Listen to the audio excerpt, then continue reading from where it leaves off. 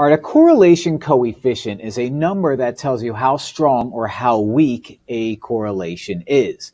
What we have here is R is equal to 0.9.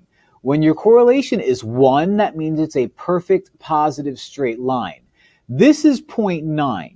So what I'm going to get is a pretty strong positive line that's going on here. This is a perfect line, so it's not this. This would actually be the 1. This guy looks like it's positive, but it's all over the place, so I wouldn't say that that's almost a straight line. I would say that this is my guy because you definitely can draw a nice straight positive line there. The dots aren't as nice as my line, but they're pretty good, so I'm going to stick with that, just not the line.